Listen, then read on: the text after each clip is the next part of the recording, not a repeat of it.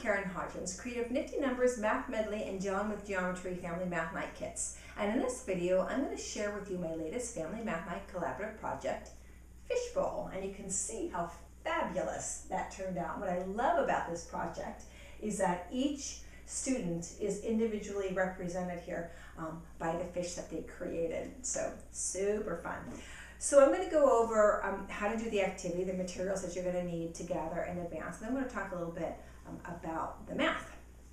Okay, so there's a lot of stuff that's going to go on this table for this project. And if you're familiar with my other collaborative projects, you know that I like to use a long cafeteria table, and then I section it into 3 sections: beginning, intermediate, and advanced. And that's because most of these projects have activities that are slightly different at each one of those levels. And loosely, the beginning level is like pre-K1, and then intermediate would be 2nd, 3rd grade, and then advanced would be 4th, 5th, 6th grade, like that.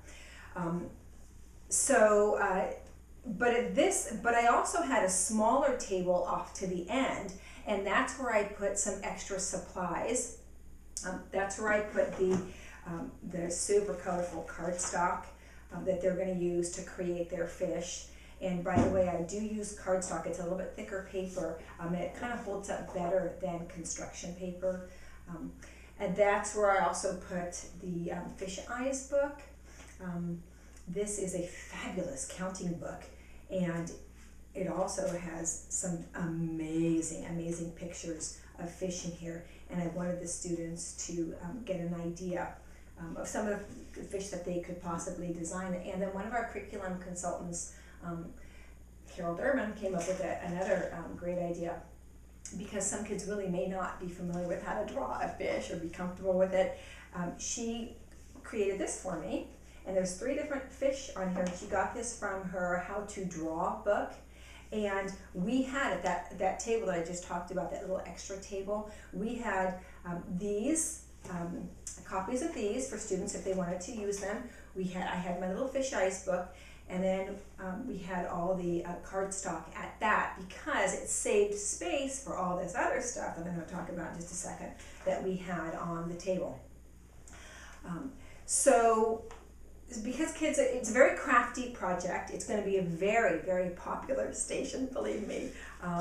Anytime you have glue at a station, it's going to be super fun. So yes, you're going to need glue, and I think I had like 10 of these spread out across the table. And then I got these. They're like little jewels. You can see them here sparkling on the fish. And again, I got this stuff at my craft store. I had little wiggly eyes, and here are the containers. So we had the containers spread out across the table filled with these items. And then I thought it'd be fun to have some ribbon, if they wanted to use that. Colorful Sharpies. Okay, whenever, kids love Sharpies, so those were also spread out on the table. And you're going to need scissors. I think I had 15 scissors. You're going to need pencils, so 15 of those as well. And you're going to need rulers in inches, and I had rulers. And then you're going to, I had table tents. Because I divided the table into beginning, intermediate, and advanced, we put out our little table tents to kind of let people know where each level was. All of the Blackline Masters that I'm going to talk about in this video can be found on our website at familymathnight.com under the Projects tab. Okay, this is put together as a lesson, and it does have the table tents in it. These can actually come from our kits, but you'll get table tents in the lesson plan as well. And then those Blackline Masters that I was just talking about, you'll need to get copies of those. So you're going to have a beginning. Okay, so here's the beginning Blackline Master. Here's the intermediate Blackline Master. And here is the advanced Blackline Master. And the advanced, by the way, also comes with this centimeter paper, so you'll need to make copies of that. Now, typically when I make copies, we have all of the beginning level copies in yellow. So here are the yellow ones, and you'll notice on the Blackline Master that there's 2 on there. So you make copies of that, and obviously just cut them in half. And then the intermediate is usually represented in green, and then the advanced in blue. If you don't have these colors, don't worry about it, it's not that important. But it's just consistent across the activities in all of our kits, and so they can quickly see, oh, yellow activities, that's the beginning one. I didn't do this centimeter paper in blue, even though it's at the advanced, I just kept it in white. Okay, so then you're obviously going to need a fishbowl, and this was made out of bulletin board paper, so it's, yeah, bulletin board paper. Okay, so then the participants are going to come to the table and they're going to see these table tents. Again, it's in the lesson plan. You'll get these table tents in the lesson plan. But this is going to tell them the step-by-step how to do the project. So here we go. You will be designing a fish that we will add to our collaborative fishbowl.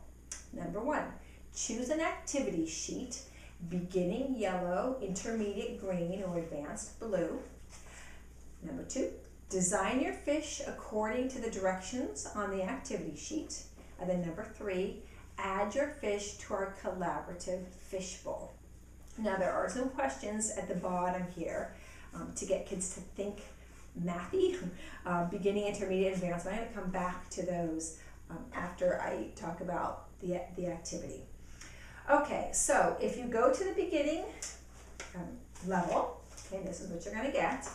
And now I'm just going to go over the little activity sheet. So number 1, choose one of the 8.5 by 11 colored pieces of paper and design the outline of a fish that is greater than 4 inches but less than 12 inches. So now you can see why we need those inch rulers there. Okay, they're doing some measurement. Number 2, cut out your fish. Number 3, use the materials on the table to add designs to your fish. See if you can include some triangles, circles, and rectangles in your design. Okay. And then number 4, it says describe your fish using numbers. Now, this part down here is once their fish is done, there's this little activity part right there that they can do. Okay, and that's where those shapes are going to come in, because it says my fish is blank inches long. So again, they're going to use that ruler to measure their fish, and again, their parents are there to help them. And then it says my fish has blank different colors. So now they're counting how many different colors did you use in your fish. My fish has blank triangles, and for each one of those geometric shapes, I actually included one there so that they could remember, okay, yeah, that's what a triangle looks like.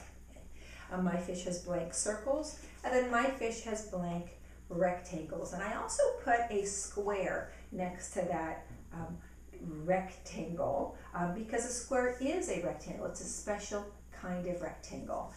And so we want kids to be able, they can understand that, yes, it's a square, but it's also a rectangle. Just expose them to that is really what we're doing. Okay, so that's the beginning level activity. The intermediate level activity, number 1, says choose one of the 8.5 by 11 colored pieces of paper and design the outline of a fish that is greater than 4 inches but less than 12 inches. They're using the ruler again. Cut out your fish. Use the materials on the table to add designs to your fish. And then number 4 says, my fish is blank inches long. So again, they're going to be measuring. Okay.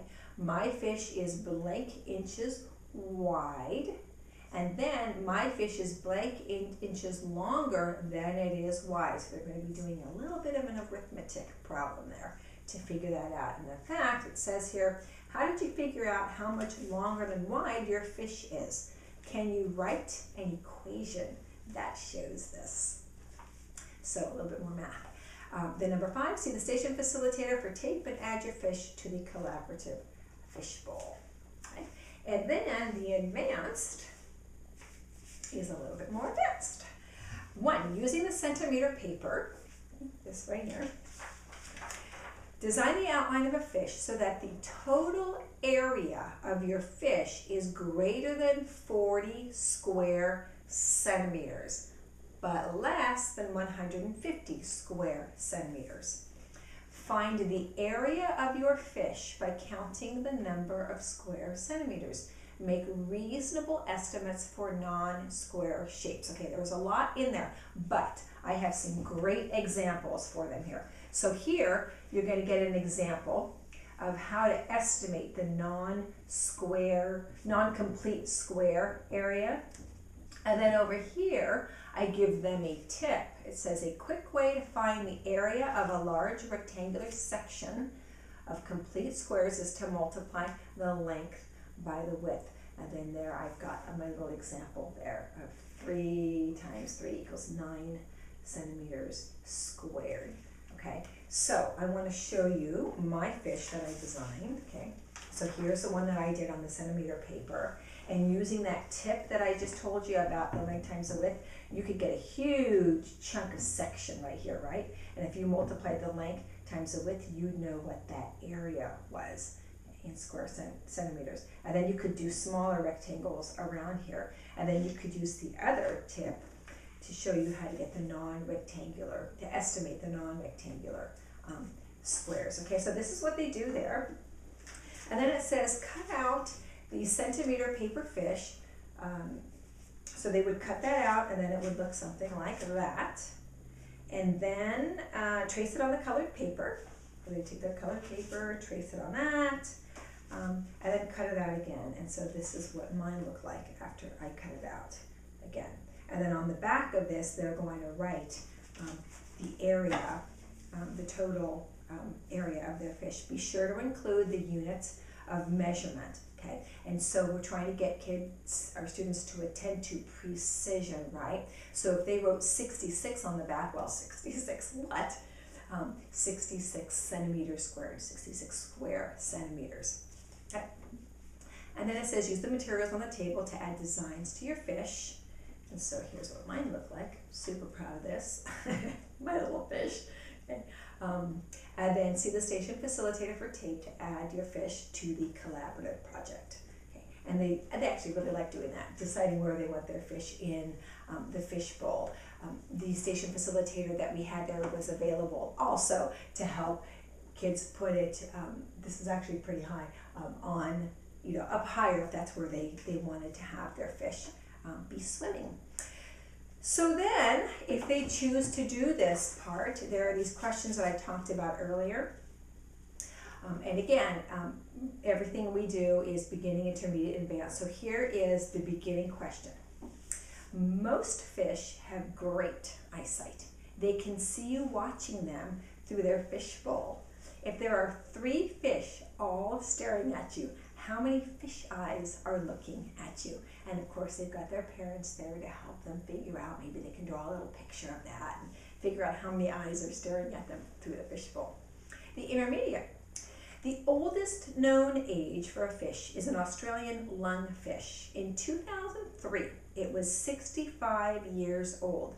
If it is still alive today, how old would it be? So now they're crunching some numbers, right, to figure out how old that fish would be today.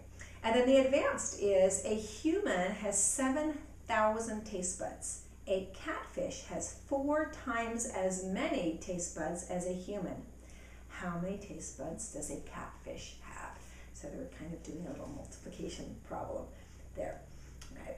So this was, as I said in the beginning, it's a super popular station. Again, glue, wiggly eyes, fancy pens, and ribbon, and so forth. It's going to be a very busy station. Super fun. We're sneaking all that math into, and the final product is amazing. So have fun.